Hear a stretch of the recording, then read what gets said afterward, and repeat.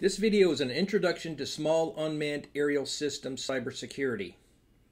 The video is brought to you by the National Cybersecurity Training and Education Center.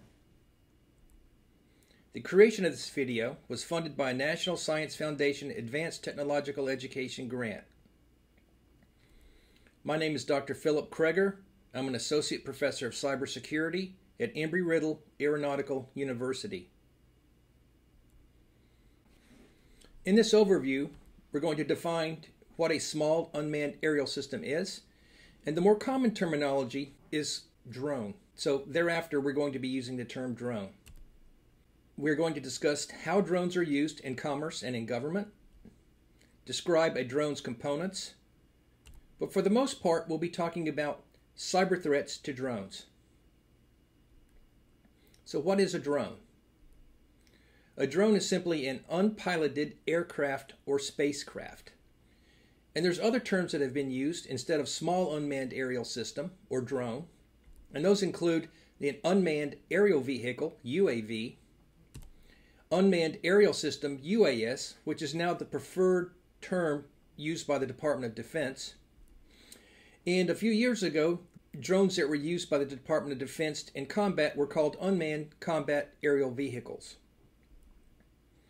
So interestingly, drones have been in existence for a while, maybe not in their current format. For example, during World War I, there were radio-controlled Sopwith camels that were loaded with explosive. And if you don't know what a Sopwith camel looks like, this is what one looks like. So suffice to say that we've had unpiloted aircraft for quite a while. This is the Department of Defense Drone Survival Guide, and it shows the various drones and their sizes over the years. And if you notice the scaling over here, some of these are on the order of over 60 feet wide and 40 feet long. However, the Department of Defense has also used very small drones if you look down here at the bottom of the graphic. But for this discussion, we're not going to be talking about military drones. We're going to be talking about the little drone over here in the bottom right-hand corner of the graphic, which is an AR Parrot drone, which is a hobbyist drone that weighs less than 5 pounds. And so we're talking about drones that look like this.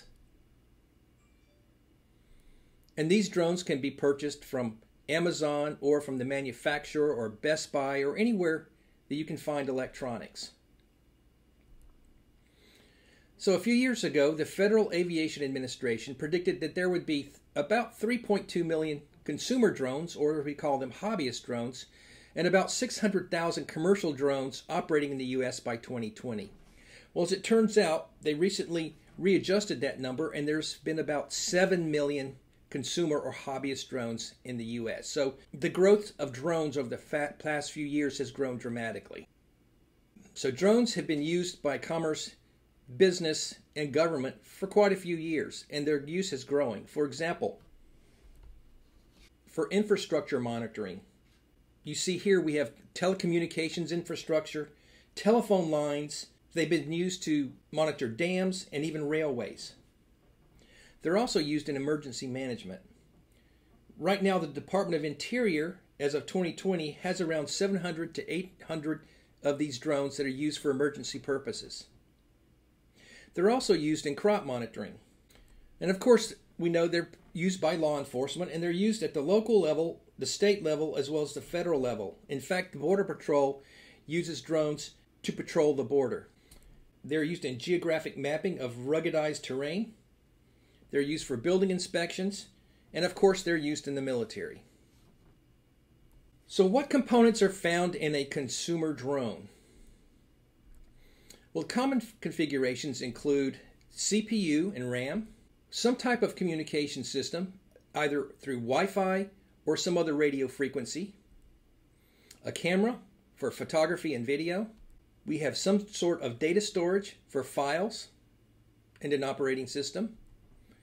We have some types of sensors, and the most common of which is GPS. We have a battery. And of course, in order for the drone to fly, it needs aeronautical hardware, and it needs a controller for manual flight operations. If we strike out those last two components, what do we have? Essentially, we have a laptop or a smartphone. And so a drone is essentially a flying computer. And as such, we know that any computing device is potentially susceptible to cyber attacks. But there are a couple of caveats. First, drone manufacturers are constantly improving their technology. Also, consumer drones are very different from military drones. Military drones have extra protections. So what types of cyber threats exist for drones? We'll just look at a few hypothetical or seemingly hypothetical types of attacks. Now we know that a drone requires a controller just like a car requires a steering wheel and gas pedal and a brake pedal. So what if we were able to disconnect the controller from the drone? Now quite a few of the smaller drones are controlled via smartphone app that you can download and install on your Android or iPhone. Now what if we were able to disconnect the controller from the drone? It would be like trying to drive a car without a gas pedal or a brake pedal or a steering wheel. You would essentially have this. But now you would have this object flying perhaps over people or over buildings. This may sound difficult, requiring special hardware or software, but it's not. So this is a script called Drone Hole, and you can find this out on the internet. And while this may seem quite complex, I will walk you through the important parts. This script identifies two particular types of drones. The first is a DJI drone, and the second is a Parrot drone. DJI drones are Chinese manufactured drones, and they hold about 70% of the current market. Parrot drones are French drones, and they hold about 6 to 7% of the market. And so this script is able to identify a DJI or Parrot drone by their MAC address. And I'll explain what that is in just a minute. The script identifies either one of these drones. It then sends a hang-up packet, which essentially breaks the controller and drone connection link. So you're probably asking yourself, what is a MAC address? Citizens of the United States have uniquely identifying numbers. There are Social Security numbers. And like citizens of the United States, every network-capable computing device also has a unique hardware address that's associated with its network card. So what do MAC addresses look like? They look something like this. If you look on the left-hand side of the graphic in the yellow, we see 3 hexadecimal numbers. Those hexadecimal numbers on the left indicate the vendor.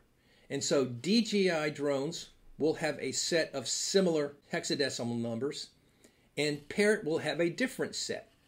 But this goes for all computing devices, but you're able to identify the vendor from the first 3 characters. Now the second set on the right is the serial number for the drone, and these are going to be unique as well. So if we put together the vendor number and the serial number, we have a unique MAC address for every computing device, which includes drones. So now let's look at the script.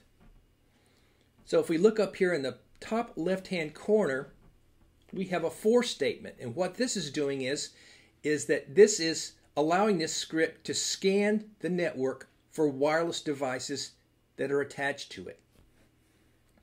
Once it finds a device, it extracts that MAC address from the network traffic that is flowing through the network. Once it extracts that MAC address, it compares it to known DJI or Parrot drone MAC addresses. Once it identifies one of those drones, it then sends, as this is the command that essentially says, hang up the connection between the drone and the controller. So essentially, you've got this. The pilot who's controlling the drone no longer has control of the drone. And so this is called a deauthentication attack. And it's something that's only associated with Wi-Fi networks. And a lot of drones, especially some of the cheaper drones, will only use the Wi-Fi protocol. So what happens when a controller is deauthenticated from the drone? What happens to the drone? Does the drone return to home? Now let me say a little bit about that. A lot of drones now are GPS capable. And so when the drone takes off, it will remember the geolocation, the latitude and longitude from where it took off. And some drones have the capability that if that controller link is lost, that they have the capability of returning from where they took off. However, not all drones have this capability. Some drones will gracefully ground themselves. That is, whenever they lose that link, they just return to the ground, no matter where that is. So there could be people under there, there could be houses, there's no telling where they're going to land. Some drones just might fall from the sky, and if there's people under there, they could be injured. Again, some of these drones can weigh up to 5 pounds. They could also fall from the sky and cause property damage. Or, if you have a particularly malicious threat actor, they could fall from the sky and the threat actor could steal the drone. So let's look at the next threat. And the next threat involves GPS. More and more drones are going to be GPS enabled. And so our first GPS attack is called spoofing. And see, here we have the setup where we have the controller on the bottom left-hand corner, we have the drone, and then we have the GPS satellite in the upper right-hand corner. Now for civilians, we get to use one of 4 civilian bands. And there's multiple bands on multiple frequencies that enable us to create or identify our geolocation. And that occurs through triangulation. That means that it takes more than one GPS satellite to indicate or to give to us a fairly accurate latitude and longitude location. Now, some of the things you need to know about the civilian bands. The first is that they're not authenticated. When a drone, or if we're in a car, or with our smartphones, if we're using our smartphones for geolocation, for example, Google Maps or Waze, we're assuming that we're getting an authentic GPS location from an authentic GPS satellite. The second issue is that these signals are not encrypted. That is, they're in the clear. A little later, we'll see why that can be an issue. And finally, these are fairly weak signals. And you'll see in a couple of slides why that can be an issue as well. So, what is GPS spoofing?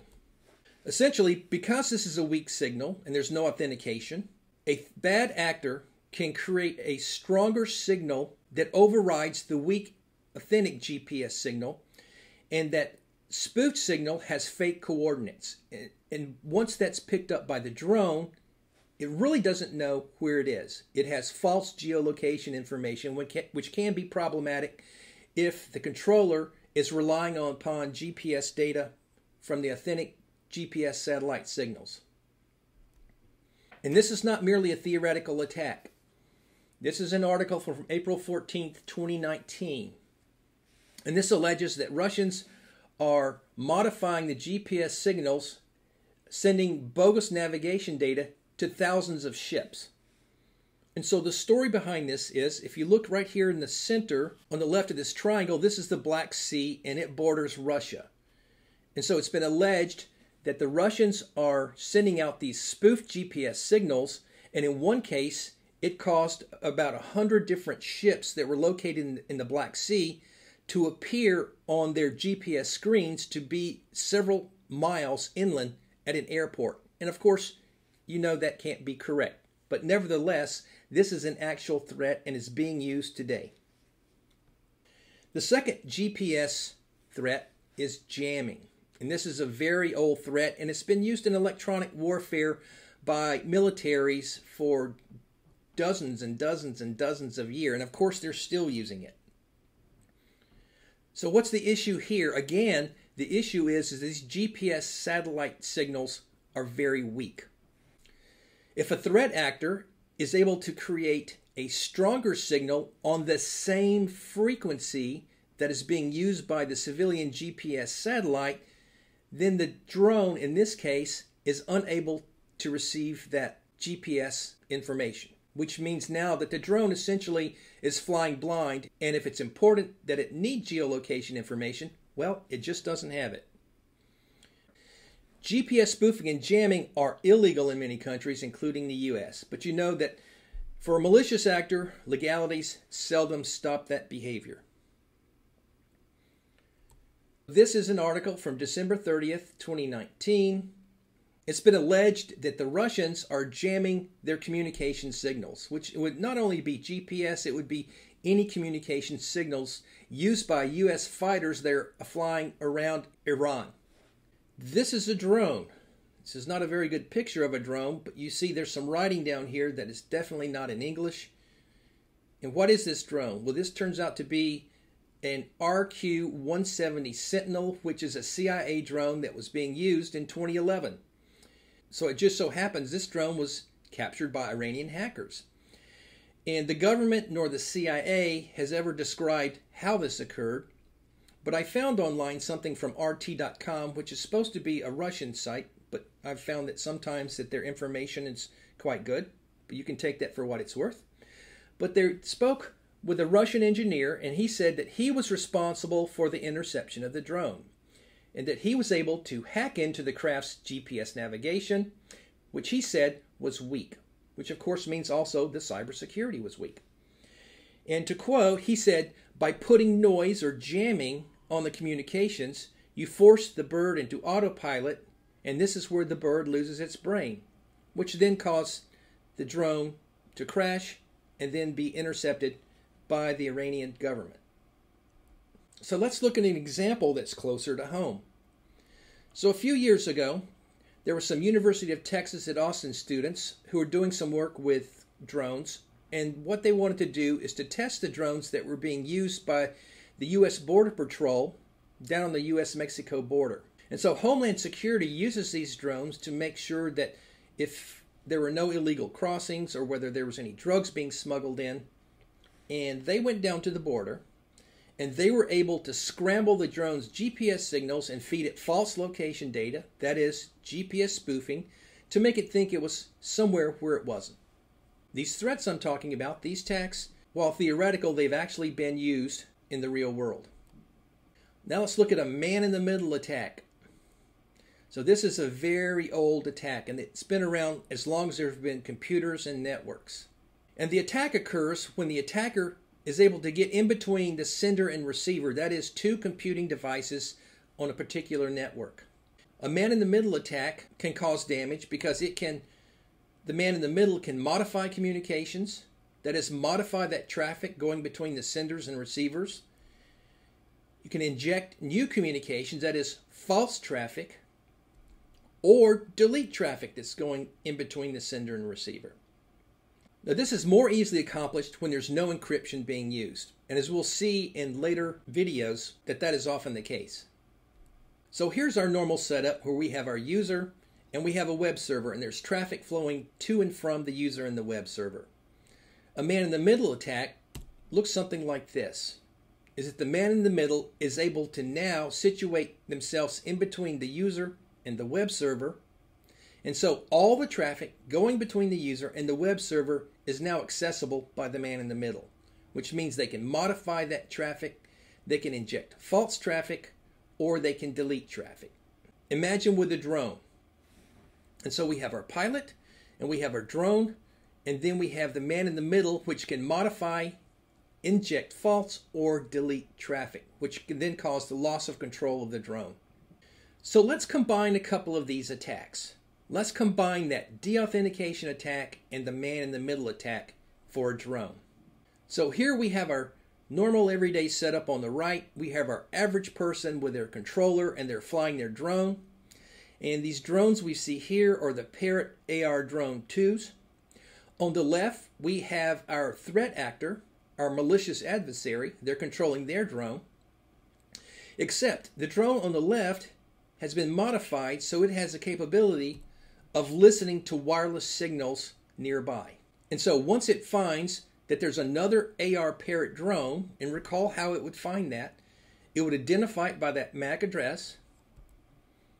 Once it identifies that that's a Parrot drone, it sends that deauthentication hang-up packet to the drone on the right, which means that that average person is no longer in control of that drone.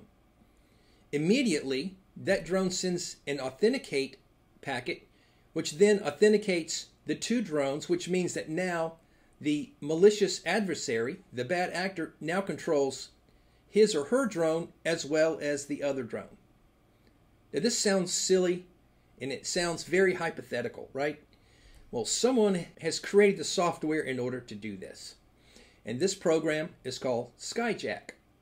And it does essentially what I described previously. So once you have your bad actor drone install the necessary Skyjack software, it flies around and it seeks wireless signals of other drones. When it finds a paired AR drone, it deauthenticates it and then associates to it, and now the bad actor is in control of both drones. Another type of attack is attacking geofences. So what's a geofence?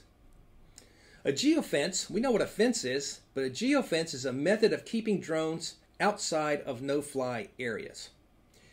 If you go on to YouTube and search for drones flying around airports, you're going to see that there's a lot of drones that are flying around airports, and airports are #1 no-fly area for drones.